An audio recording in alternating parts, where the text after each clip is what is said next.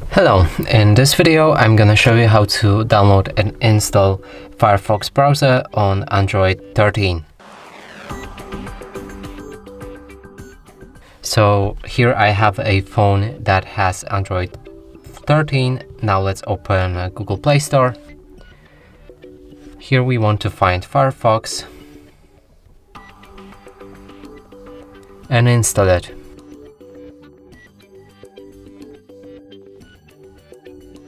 After installation process is complete, you should be able to open it.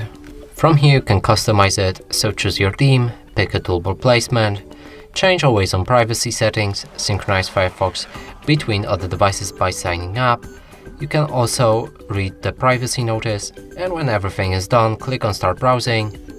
Here let's open any website, and as you can see, it works perfectly. And that's it for this video. Hope you like it. Please consider subscribing to our channel, leave a like and a comment below.